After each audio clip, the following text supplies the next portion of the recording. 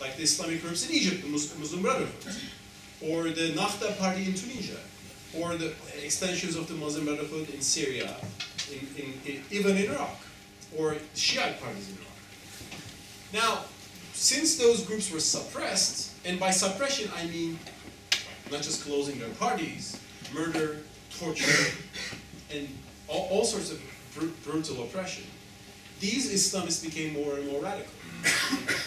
So these secular dictatorships that were praised in the West as these enlightened despots actually created some of the problems which would hit the West, unfortunately, even in 9/11. I'm not saying this to justify those terrorist groups and actions, but that very radicalism had its roots in the suppression of this Islamic way. The best example of this is in Iran. Iran today, it's a theocracy. I'm certainly very critical to the Iranian regime. I hope the Green Movement will flourish again and challenge the theocracy in Iran and will defeat it. We will see. But let's see how Iran came to be what it is. In Iran, like the post-Ottoman Turkey, there was this Shah who became the new modernizer of Iran in the 1920s. So the Shah of Iran, the father Shah, was a great fan of whom? Atatürk, Turkey's founder. So Shah visited Turkey, saw Atatürk's reforms, and he said, these are great reforms, but reforms by the way, government-imposed reforms, of course. And he said, I can do even better than this in Iran. And he did what? Well, he went back to Iran in 1926, and he said, the headscarf will be banned in Iran from now on. We will make all women modern by banning their right to wear a headscarf. By the way, I think the right to wear a miniskirt and right to wear a right to wear a scarf, even a burqa, is all sacred for me. People wear what they want to wear, and the governments should not, infringe with that freedom. That's, we can discuss this if you want. But anyway, the Shah banned the headscarf in Iran. Iranian police started to tear whale off from women. Women hid their homes, and they were expelled from their jobs, and so on. What happened? The ulama, the ayatollahs in Iran, condemned the Shah and called him the enemy of Islam, the Yazid, the enemy of faith. And a terrorist group emerged in Iran in the 30s called the Fedayani Islam, the devotees of Islam, started to assassinate Shah's men. So the oppression of the Islamic groups led to this violent Islamist reaction, which is, I think, both wrong from my point of view. So, to cut the story short, there are many examples like this, but the Middle East, modern Middle East, was divided, it was haunted between this vicious cycle of secular authoritarian regimes and the Islamic groups, which resist them in very wrong ways, like using violence. And now with the Arab Spring, finally we are coming to a stage in the Arab countries that we are breaking this cycle and creating a room for democracy in which all groups, including the Islamic minority, including conservatives, including very hard Islamists, can come and learn from this experience of democracy. Now Turkey was lucky because we were lucky to have our first free and fair elections as early as 1950. Egypt had its first free and fair election just a few months ago. In Turkey, this happened in 1950 because the Kemalist regime could not hold for long because of the Ottoman experience with democracy, because of the expectations of society, because we joined NATO. That was a luck for Turkey instead of the Warsaw Pact and the Russian alliance that most Arabs went to in the Cold War.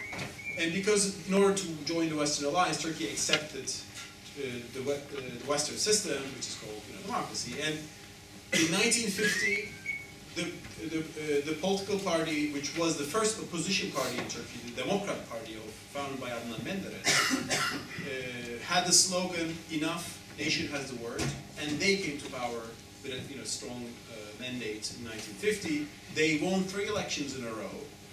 A bit like the AKP of today, they did many reforms. They liberalized the economy. They minimized the secularist oppression of Islamic groups. They did not challenge secularism per se, but they challenged the excesses of secularism, as AKP does today. They brought some Kurdish members to the parliament, trying to reconcile with the Kurds.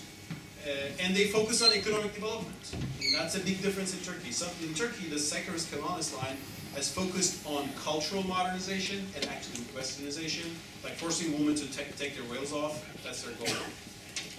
AKP and the center-right and the forerunners of AKP has focused on factories, roads, economic production and companies and so on, like economic technical modernization.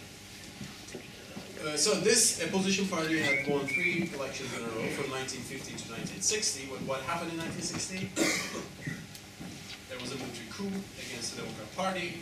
The generals ousted the Democrat Party to restore Kemalist principles, and they executed the prime minister and 2 of his ministers. So the most popular prime minister ever in Turkish history, which got 57% of the votes in 1954, was killed by none other than the Turkish military. And since then, since 1960 to today, this idea of generals defending the Kemalist principles against the majority of society is a constant. Things changed a little bit in the 60s and 70s because of the fear of communism, but when especially communism was out of the picture, this basic dichotomy of the majority of society versus the minority supported by the military power and their political has been a constant recurring theme. And I think it is, as a Turk, I'm proud today and I'm happy today that this authoritarian, secularist, nationalist, illiberal establishment has been finally defeated. Thank God without any bloodshed. Thank God with the EU process. Thank God with free and fair elections. Thank God with our integration into the global economy. So we had our spring in Turkey as well too. Does it mean that Turkey today is wonderful? No. I mean, we have still a lot of problems. We have still a lot of problems with our press laws. We are still very illiberal when it comes to our laws on freedom of speech and criticism of government and so on. And I admit these problems, and governments should be criticized for these problems. But they should be criticized for not reforming the system enough, because all these problems come from the system, which was already there. I mean, every law in Turkey was way worse than you go back 15, 20 years ago. Like, for example, the government should be criticized for not doing enough reform on the Kurdish issue, but they have done still a lot of reforms. I mean, 10 years ago, it was legal to have Kurdish broadcasts in Turkey. Now you have state TVs and private TVs and radios that can operate in Kurdish. Yes, they should be criticized for not moving ahead further to accept education in the Kurdish language and so on. But I think it would be unfair today to look at the current problems and deficiencies of Turkish democracy and to say, oh, these exist because some Islamists came to power and they have changed this wonderful secular system that we used to have, which is really not the truth. So let me stop here, and maybe in the Q&A session, there will be more. I'm sure you also, enlighten us much more in the current events in Turkey. Well, thank you so much for your attention.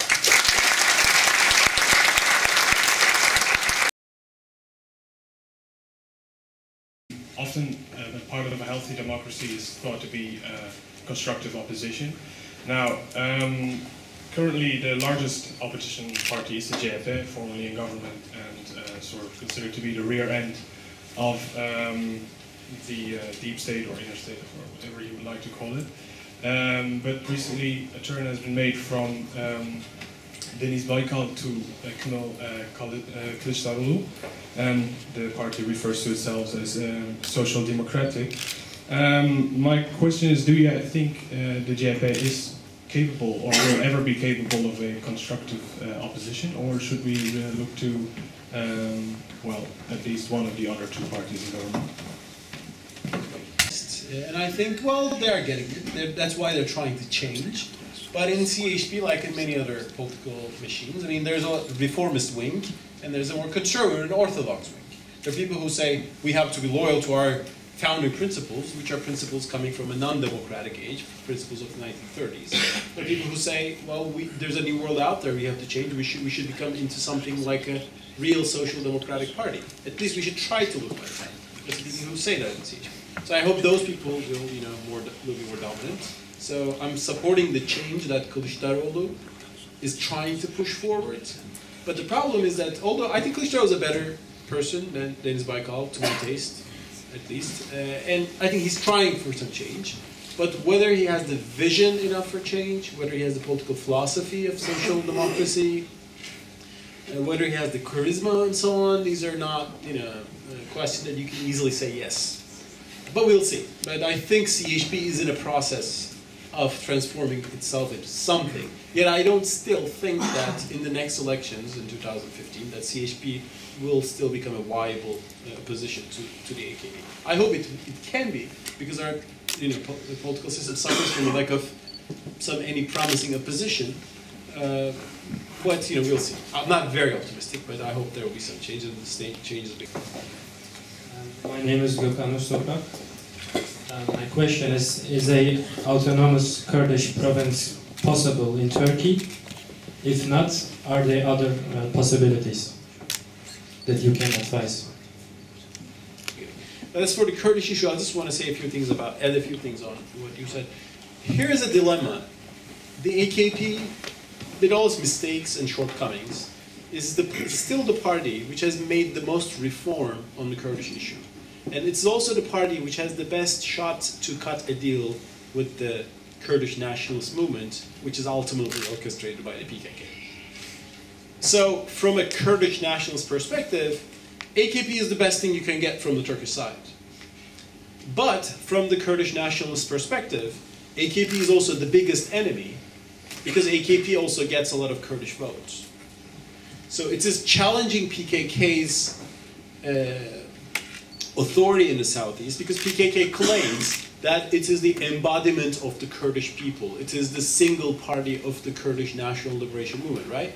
I mean, that might sound a little authoritarian to you, and it is. I mean, these national liberation movements have a problem. They ask for the freedom of the people, but they don't care about the little individuals which make the people. They think they know the best for the people. So there's a problem with PKK there, and that's why PKK's political plans in the southeast sound very totalitarian, in which the whole Kurdish society will be organized, beginning with village communes to the top, by PKK representatives. So PKK says that it is the sole representative of the Kurdish people. Well, it is the representative of some Kurds.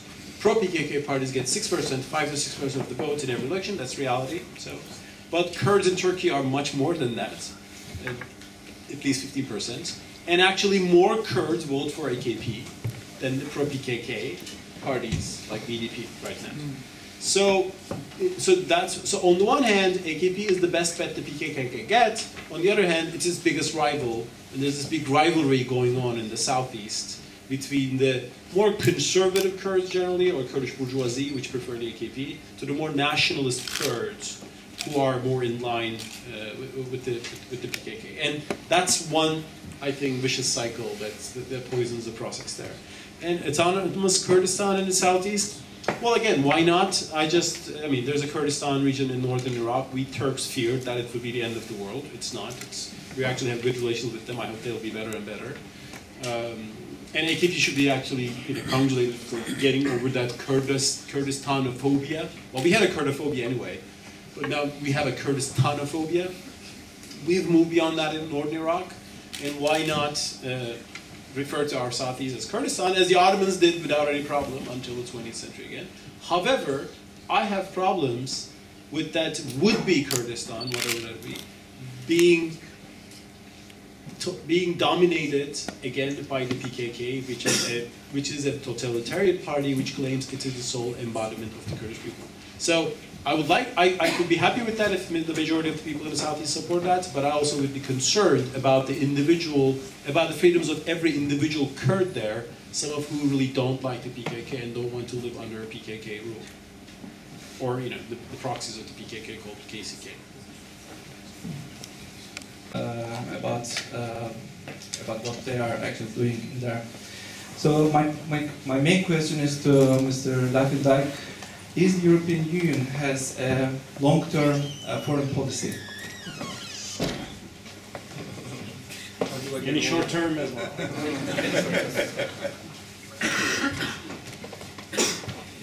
Long-term, or as Mustafa said, do they even have a short-term foreign policy?